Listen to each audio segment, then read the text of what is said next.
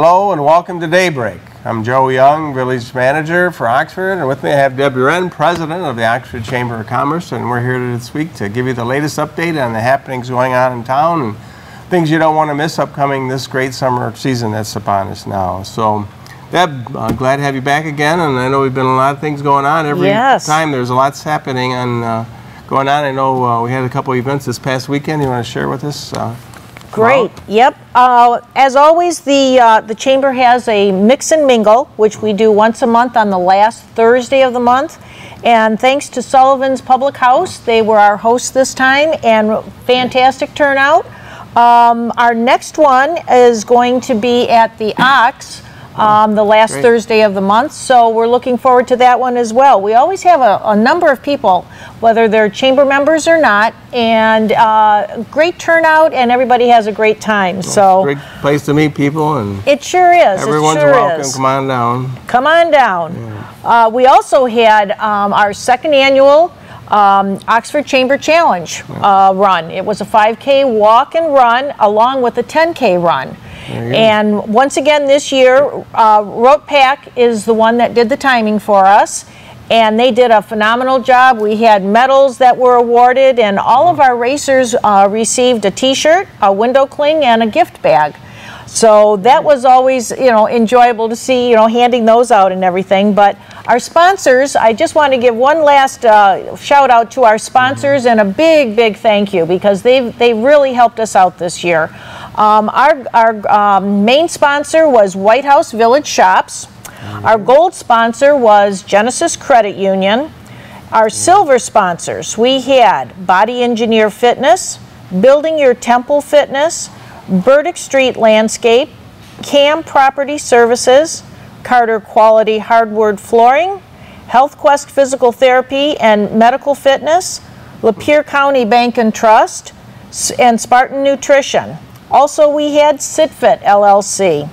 Our bronze sponsors were Simple Organics and Sam's Club. Sam's Club provided all of the water and the bananas, which our runners really enjoyed that. Great. Our t-shirts, if you saw them, they were provided by Shirts and Giggles, and definitely promoted by OCTV, so thank you, everybody. Right. Well, it was a great event, and we're talking a minute about some of the sponsors. White House Village Shops, which is in the south part of town now, got a lot of activity going on there, and this past week they paved or repaved their parking and expanded it, so they now have 99 parking spaces, which 99. Might be the largest single parking area in the town.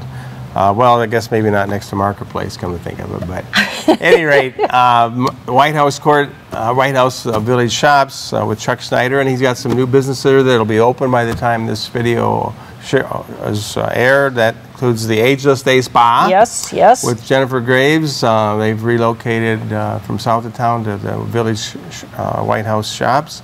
And then Spa on the Lake from Lake Orion's relocated there. I know he's got some other businesses. You mentioned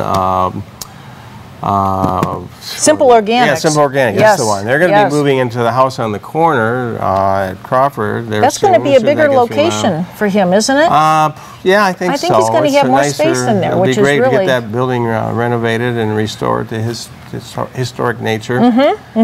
And of course, we got the music shop at the end, and I know there's lots of shops in there. I think there's 4 personal services shops in there between the spas and hair stylists, and also, and then the health food service of Simple Organics. So a lot of activity going on, and they're looking to. They got some decoration out in their yards that are quite unique. They got an owl and some flowers that are made out of metal, and artists did those, and they're looking to spruce up the area, and then Chuck Snyder always does a great job down there.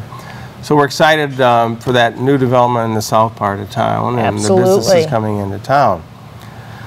So we've got a couple other things. HealthQuest.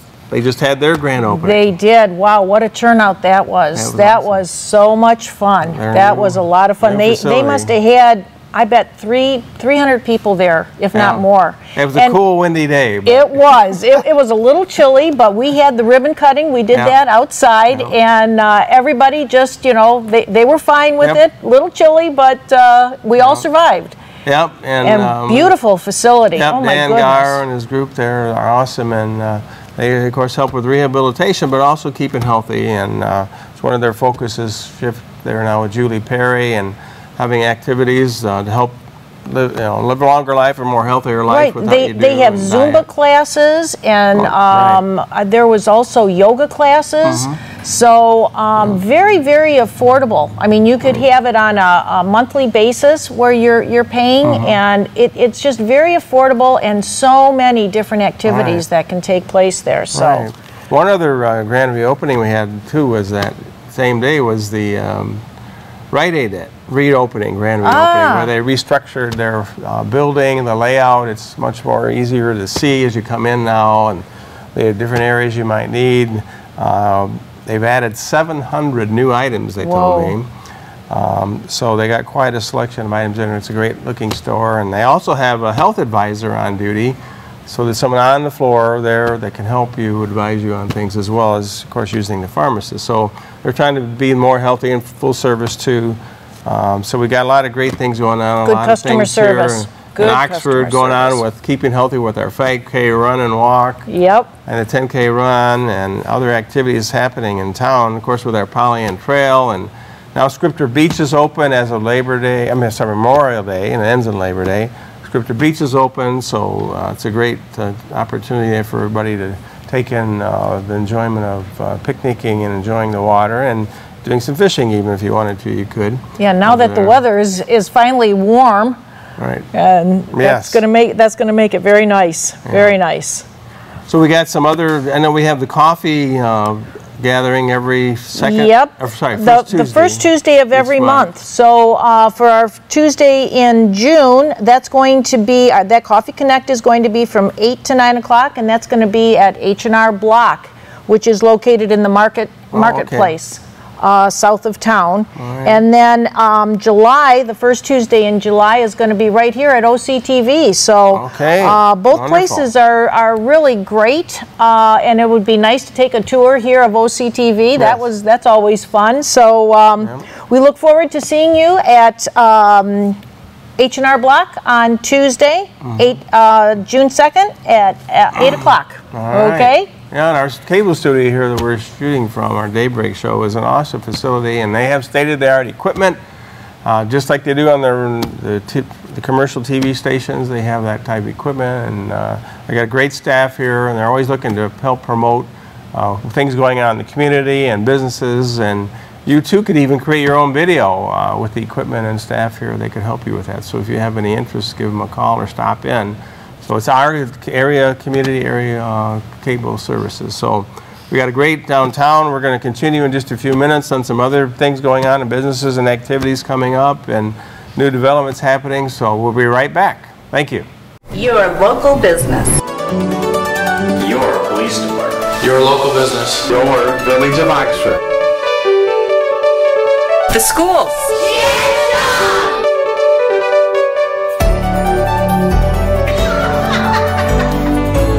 Your parks and recreation. Your community. Your community. Only on OCTV. Welcome back to Daybreak. Joe Young here with Debbie Wren, and we're just sharing with you some of the things going on in town this summer. And we got lots of activities happening here now that we're into June. One of the first ones is the Bike Photo Safari Contest that's on the Pollyant Trail. That's Saturday, June 6th. Hopefully you'll see this show in time to make that. It's the first time we've had this contest. It's sort of like a scavenger hunt where you'd be listed different things you're supposed to find pictures of that could represent different locations or different ideas or themes. It's a family event too, so you can do it as a family item or individual. It's $10 for an individual, $15 for a team or family. It's on Saturday, June 6th, starting at 8:15 and ends at noon or so with the awards. So it should be a great time. And we had this poster put together I mentioned last time about how the students at the high school had a competition, and it's a great flyer here for this first time event. So again, that's coming up. So lots going on with the Pollyant Trail here with their chamber run, and then now the bike safari, photo safari. Pollyant Trail is very popular. Oh yes, yeah, and then that June 11th is our first concert in the park already. All and, right. That's every Thursday night. The main attraction starts at 7 p.m., goes to 9, but at 6 o'clock you have a chance to be an open mic person. And if you want to call Matthew at the Oxford School of Music, he'll schedule you in to have you perform and do your singing or musical talent, or be a comedian, or whatever you might want to do. And I'm sure we have a lot of talent here in Oxford. Oh, we do. Yeah, you we bet. sure do. You bet. Yep. So every Thursday starting June 11th, it's 7 o'clock is the regular show. And the first show is Brittany Adams and Highway 23, their country group. Then we got the Safety Bricks, a local group here. And then on June 25th is the Lake Orion Baptist Church, their annual program. Wow. And July 2nd, we have the Lapeer Symphony Orchestra. And then we got Tommy Steele Band, is a big rock, country rock band coming on July 9th. So, like I said, we got 12 different concerts coming up this summer. Great family fun and enjoyment downtown. We're going to have great weather for that. Of course, we got school's over now by, I'm sure, the time the show probably airs. So I'm sure everybody's excited about that, especially all you parents out there. But it's the summertime is here, and enjoy it while it's here, because it goes quickly. Just remember this past 2 winters, you'll remember, and hopefully take more advantage of the summer that we have. We got Flag Day coming up June 14th. It's a great event to honor our country. And then we've got the July, 4th of July events on a Saturday this year, so good time there. We got the Girlfriends Walk. I'm sorry, that's one I forgot about. That's coming up on a Wednesday, June 24th. It starts at 5:30, goes to 9. I know you've taken in those, right? Oh, absolutely. They are so much fun. And you know, so many of our businesses in town participate in this. And it always starts right at the gazebo. And you get a little map, and many of the businesses will give you a special discount, and you can go to all the different stores. And, you know, the town is just packed with people. And everybody's having a great time, and it just shows how lively we can really be, and how warm and welcoming Oxford is. Right. I know Gen X Limousine runs a shuttle or limousine down to the White House Village shops. So and they are participating this year. So that's a fun time to check out the other businesses, and again mention all the activity going on with the White House Village. Sorry, businesses going on in the great downtown that night. Then coming up July 9th, 10th, and 11th is the Seymour Lake celebration. Parks and Rec puts that on. It's a Friday, Saturday, Sunday event. They have a garage sale on Saturday, that 10th. Can anybody participate in that? Yeah, they're just going to sign up, be a vendor. I think there's a nominal charge, but it should be a great event for that. Of course, they have the carnival, which is awesome for everyone to enjoy. It's always fun. And get your cotton candy there and enjoy your favorite rides. We have car show. We have the fireworks and live music groups playing, great music going on, and lots of activities going on. Again, that's July 9th, 10th, and 11th. And then we have our Lone Ranger Festival coming up. Oh, boy. On July 31st, that Friday night, the Oxford Tap, who was named Business of the Year by Main Street Oakland County this past week, is going to have outdoor music stage with country and rock music on Friday night and Saturday, which Saturday is the Lone Ranger Festival. Yes, it is. August 1st. The event starts at 10 o'clock, and the parade's at 11. And then activities in the park and downtown, so it's a great event. And speaking of the parade and the event, on the Leader this past week, we had a front page story about the tall heads that we rent from the Detroit Parade Company, which is the Thanksgiving Day Parade. Yep. And they took a tour down there of a number of different tall heads that are available. And we already have sponsors for that, but the parade itself is looking for more sponsors. Can you imagine walking around with a tall head that's probably about, I don't know, 5 feet tall possibly? Right. And you can then sponsor this. It's free to be in the parade. So you can sponsor one of these tall heads. That's $200, I believe. Right. And you need somebody to, of course, wear it and walk down the street with a helper. Somebody will wear that tall head, but also be promoting your business. Right. And then you'd need a spotter, because trust me, you can't see out of these things other than just straight ahead. No, I think you got some personal experience in being a Christmas tree for a parade, right? Yes, I was the Christmas tree last year. I had so much fun doing that. But yes, you need a spotter, because all you can see is just going forward. Nothing, no peripheral vision whatsoever. Right. So great day that Saturday, August 1st. We're also going to have horseshoe competition and a chance to learn how to play horseshoes. The Northeast Oakland Historical Society, the museum organization, is putting on a horseshoe tournament right there at Mill Street and East Burdick Street, and it's only I think it's $5 to get in, and individually $10 for a team, and there'll be prizes, it says, and it's from 10 a.m. till 5 p.m. So it'll be a great time to practice your pitching, so you might want to get out there and start practicing. Or if you don't know, you can come that day and learn what I was all about horseshoe pitching. So, and registration, you can send in your pre-registration to the Northeast Oakland Historical Society, 1 North Washington, Oxford, Michigan, 48371. Right. Any additional information that you may want, get in touch with Ron Nelson at 248-459 0408, and Rod will be happy to talk with you. On our Lone Ranger Festival, we want to thank the sponsors of Genesis Credit Union and Oxford Bank. Those are our major sponsors, and several others. I know White House Village Shops is going to be a sponsor. We've got Merrill Lynch, Nicola and Saff, our insurance agent, our attorney, our engineer. A lot of the businesses are helping participate and sponsor our event, because it does put on money to put these activities on.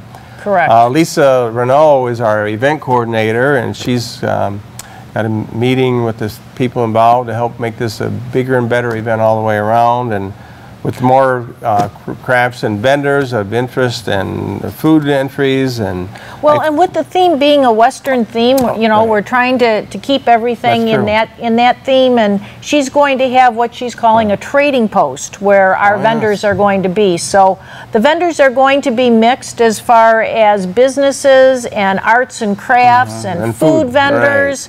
There'll be Lone Ranger shirts that are going to be sold. I understand there's even going to be some masks that are going to be available, so that we keep that theme of Lone Ranger.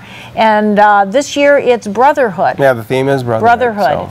So it'll be a great event. Well, we're going to wrap up for this session, and we'll be back just a couple of minutes to continue sharing with you what's happening in our village community. Thank you. Thank you. Hi, I'm Connie from Connie's Kitchen, and normally we'd be shooting from Treetop Lodge, but we're on location today at an alpaca farm.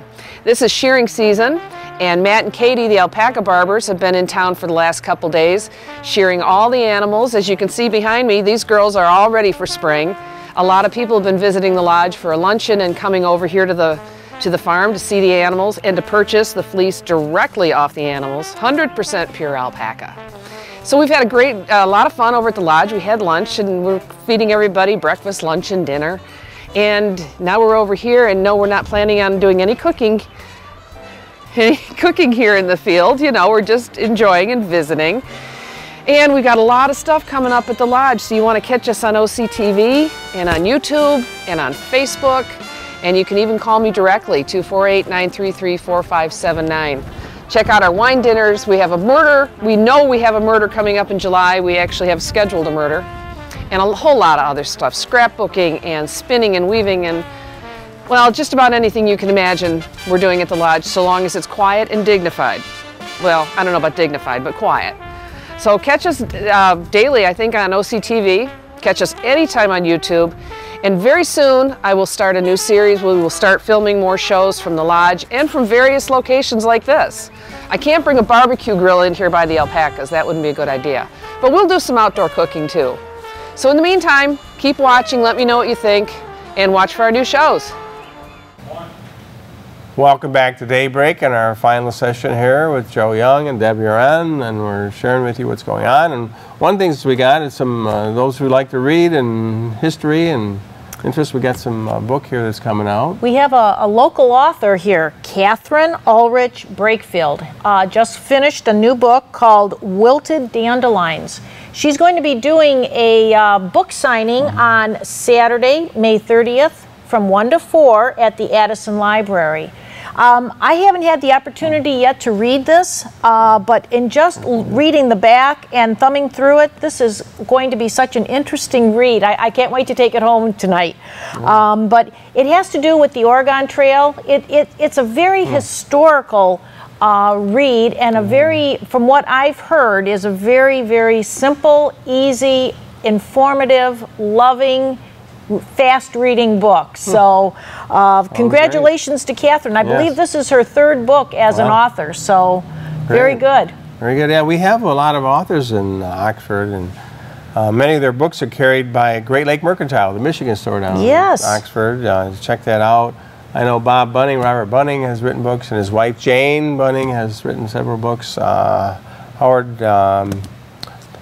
Denzer, I think is the name. Meiser, I think is the name. He has got an author. So there's a lot of local authors, and they are carried in the Great Lake Mercantile store downtown. Well, and you know, I grew up in Rochester, and I worked at Lytle Pharmacy there. And Bob Lytle, I don't even know how many books Bob has written, but I know that his books are there at Michigan Mercantile. So they keep everything that is Michigan only. That's what the store is all about. So it's nice to promote our authors and such. Yes, it is. It is.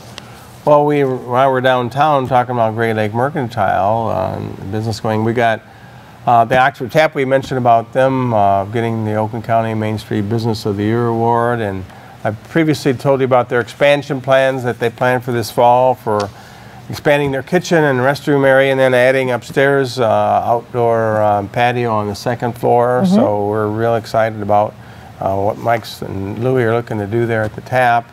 You may have noticed downtown too, the Ox Bar and Grill has their outdoor cafe out, and those were hand built. They're metal with the wood planking on them, so very historic character and charm there. And the customers are very pleased with that, and they've even asked to have it open all year round.